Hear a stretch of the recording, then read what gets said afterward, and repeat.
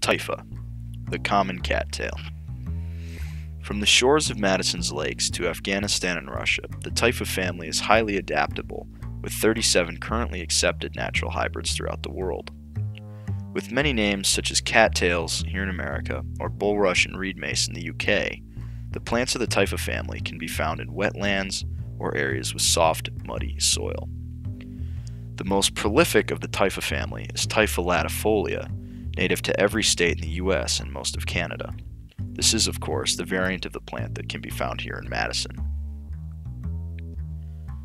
Typha latifolia's rapid proliferation throughout North America is due in large part to the plant's highly effective structure.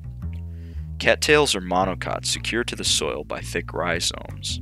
Cattails grow to heights varying from 3 to 8 feet tall, though their height can be deceptive as they often grow in shallow water. As such, cattails tend to dominate wetlands, marshes, even retention ponds and ditches. Surrounding the singular central spike are several long, broad leaves. These leaves have parallel leaf veins running through their length that gives them their hemispherical shape. While the leaves are typically straight at the bases, as they grow, they tend to twist and turn. The Typha family is monoecious, and as such, the male and female flower parts can be found on the same central spike.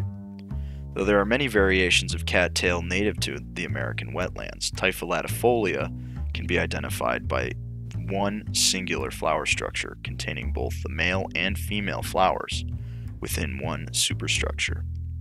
The nearest relative, Typha domingensis, native to Florida, has two flower structures separated by roughly an inch of stem, one containing the male flowers and one containing the female flowers. Cattails typically flower in the spring and summer, with flower spikes bursting and releasing their achenes to be scattered by the wind. In some cases, these flower spikes hold together long enough for the pressure to build to the point where they explode. The plants of the Typha family have seen many uses throughout the years, leading to humans cultivating them across the world.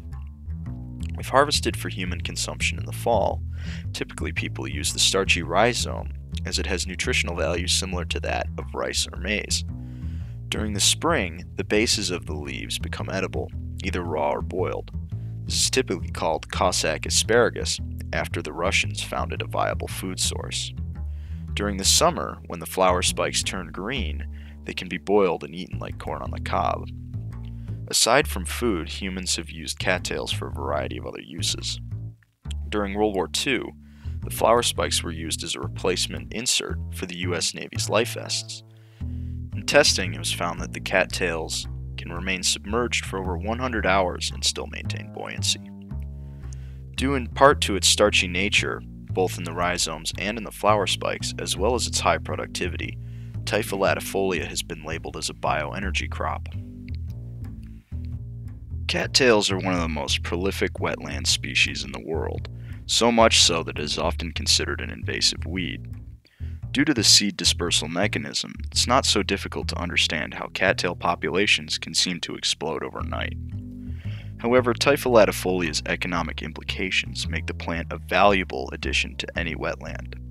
And as the old outdoorsman Ewell Gibbons once said, for the number of different kinds of food it produces, there is no plant, wild or domesticated, which tops the common cattail.